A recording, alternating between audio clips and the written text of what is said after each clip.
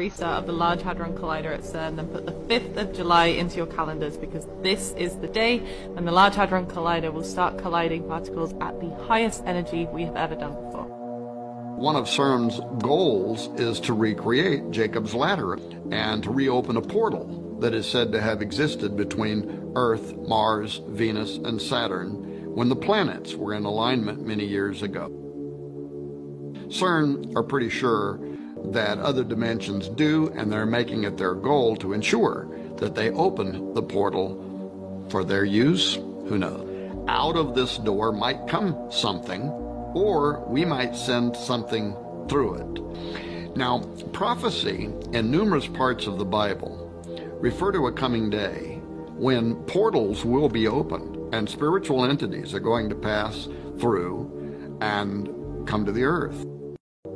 Get ready for timeline shifts, Mandela effects. You're about to see a lot more than you've ever seen. Start looking for a lot of different type of Mandela effects. Vortexes in the sky, things of that nature.